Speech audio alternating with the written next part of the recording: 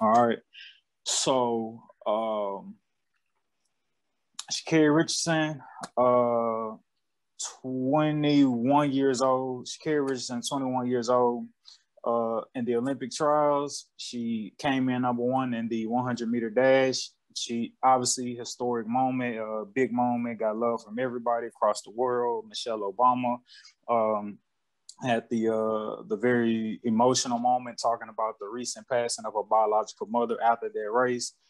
Wins the race. She's off to Tokyo to compete in the Olympics for the United States track team and hopefully bring home gold. Maybe a day or two later, it got reported, she is not being disqualified from the Olympics. Wording is important. She is not being disqualified, but she will be suspended for a month. Why? Because there was marijuana found in her system after a drug test. If you look out social media, Black Twitter, you will see a lot of the sentiment, and I don't even think it's a reach to say that, but a lot of the sentiment being, she's Black. They don't want someone like her, long weave and long colorful hair with long lashes and tattoos. They don't want someone like her representing the United States because she's Black. Because she's Black and she did this Black, she did that Black, and she did that Black. And that's why they want to cancel her from being able to run in the Olympics. I looked at that and I was just like, all right, let's try to decipher through this information as careful as we can. Because if you just stop at social media, you'll think that there's some racist shit going on in the Olympics right now, right? There's racism being pinned against Sha'Carri Richardson, and that's why they don't want to allow her to go to the Olympics. They made up this drug test, for crying out loud, right? And before I even continue, I want to say this conversation is not it's about her, but it is in no way casting judgment or any type of opinion about her. If anything, Sha'Carri Richardson admitted to the fact, one, I did smoke weed.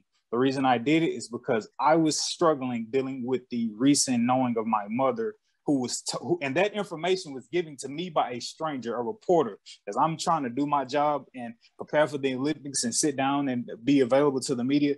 A stranger of a reporter told me my mother just passed. I don't know this guy from a can of paint. He just said, hey, however it went, yeah, you did good, 100 meters qualified for the Olympics, you're going off to Tokyo. With all that, how do you feel about your mom being dead now? Oh, no one told her? Oh, I'm sorry. Well, how do you feel about it? All right, so she's going through all this traumatic experience. I dread that day. I hope I get to bury my parents versus them burying me, but I dread the day that has to come for me, myself, personally. Yo, I'm not perfect. Y'all feel free to be perfect if that's what you want to do. I knew the consequences of my actions, and I still chose to do what I wanted to do. This is Sha'Carri Richardson, a 21-year-old young adult who is willing to do what most of y'all won't when y'all fuck up in life and throw rocks at a glass house and try to hide your hands. She has stood in the midst of her own responsibility and said, yo, I'm going to take that. I'm going through some things right now, and it is what it is. She hasn't asked for nobody's sympathy. She hasn't asked for Black people, white people, purple people, green people to support her in no way, shape, or form. And she said it's been about racism that the drug test came up. Again, she admitted, yo, I fired up the blunt. My mama just passed. I'm fucked up right now. Not her words, but, I'm Ebonics, I'm messed up right now. Of course. This is what I had to do to try to mentally prepare myself for this Olympic trial. One may even argue, I've never smoked weed before, but one may even argue, yo, if she came to the Olympic trials high, that is a great accomplishment by herself that she smoked everybody. No pun intended. You know what I'm saying? But again, this conversation being about the Black community, like, why do we try to? Why do y'all think that conversation immediately went to it's because she's racist? Considering the fact, like, they didn't randomly say, hey, we don't like you, you won, and you look suspicious, or we don't like your image, let's drug test you. This happens to the top 3 finishers in any Olympic trial. You get drug tested, point blank, period. again, whether you're black, white, green, or purple, you get drug tested if you finish in the top 3. Like, that's just a part of the standard situation. Like, nobody's exempt from that. And so yeah, so today, and again, it wasn't that she was banned, it wasn't that she was suspended. She was suspended, but it's not that she was disqualified. So with her suspension, it was for a month. The exact day that she had got suspended after the run was July 19th. So from that time, her finishing it for the 100-meter dash, like, that was voided, found marijuana, weed, and her drug test. And had she decided to come back after the suspension, that would have still given her the opportunity to compete in the 4x1 relay. And so it came out today, the U.S. Olympic track team roster, it came out today, the official roster, and Sha'Carri was not on that list. Now, is that a situation of like, well, they just didn't want her, or whatever the case may be? The way it works is the top 4 finishers of like that, whatever country's team, and like the individual races automatically secure like the 4 spots in like the 4x1 or whatever relay. Then you have 2 alternates or whatever that the actual Olympic relay coach gets to pick. And they chose not to pick Sha'Carri Richardson, picking other people who had, who were on the team who didn't necessarily fall subject to, failing a drug test, which is absolutely fine. So I said all that to preference people. Like, again, if you just leave it up to social media, you would think she got disqualified because the color of her skin, which is absolutely not the case. For some reason, I don't understand why we always go there. And I think on the opposite side of that, I don't know where the fear lies, but I feel like if we don't acknowledge that it could be racism, people will feel like black people will forget about racism altogether. I don't think that's the case. I see you, black people. I don't think that's the case, but I think it's a very toxic way of like looking at things, or for whoever doesn't really go out there and do their own research. So yeah, man. Y'all take from there with it. Y'all take it away. Yeah. All I gotta say is,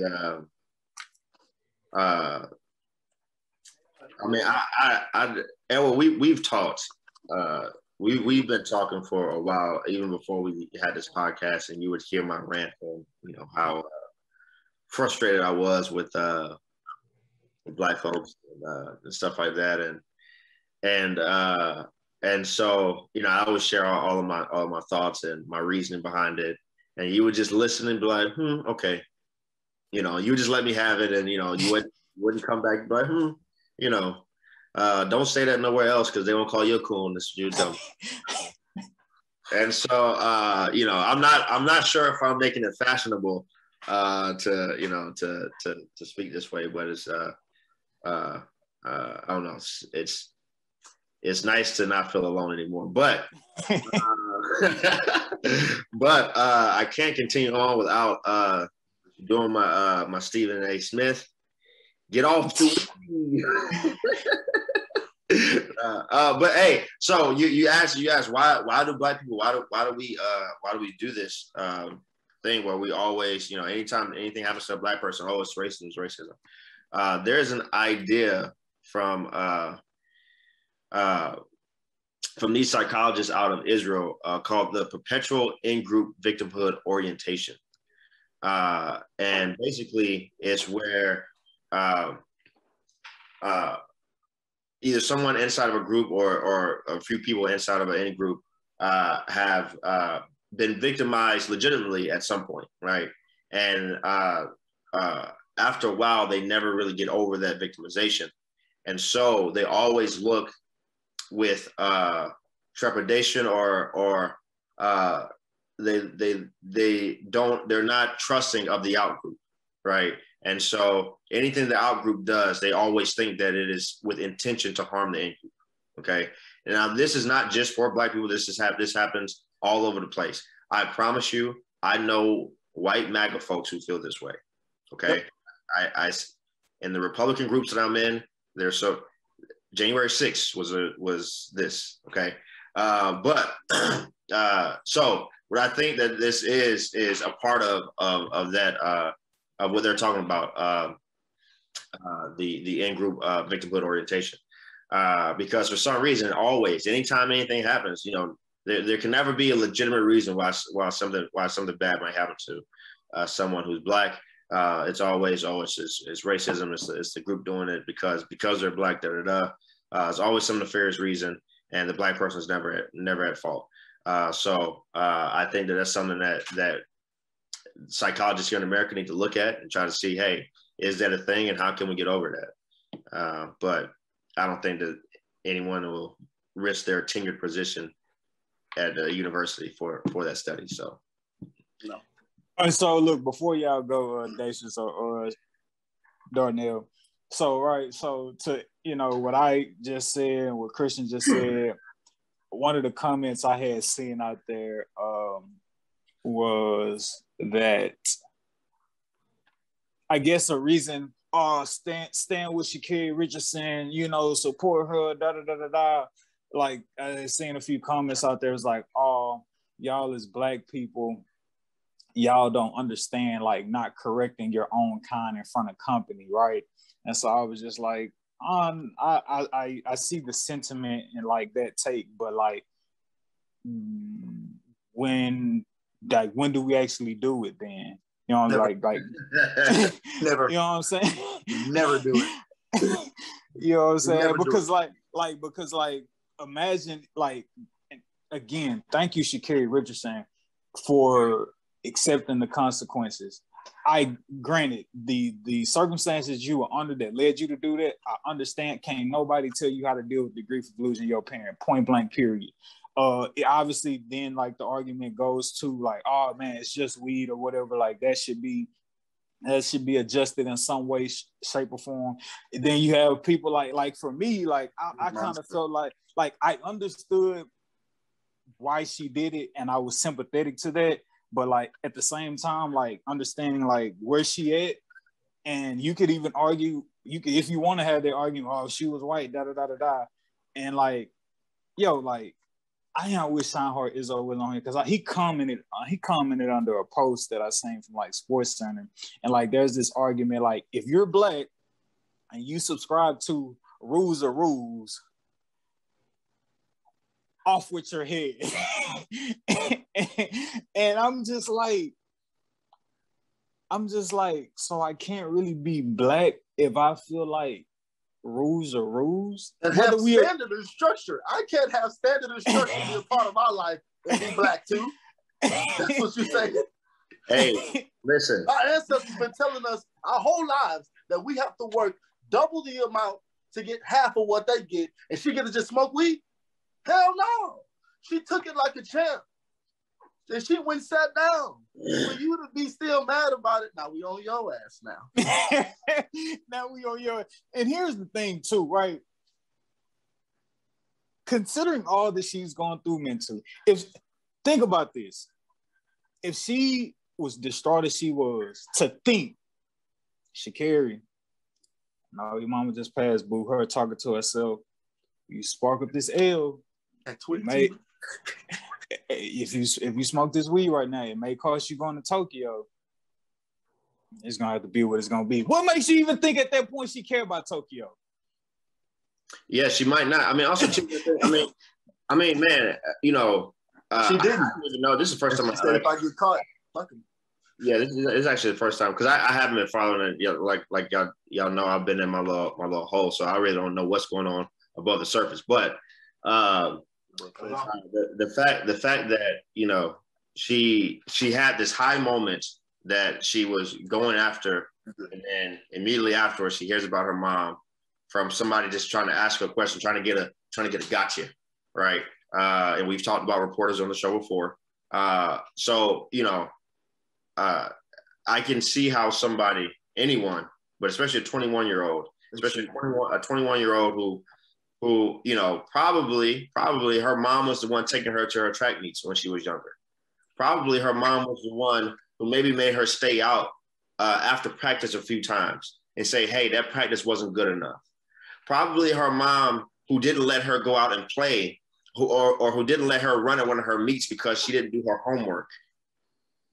There's probably, you know, something along the way that, hey, I wouldn't have got here, you know, without her, and now I can't celebrate with her.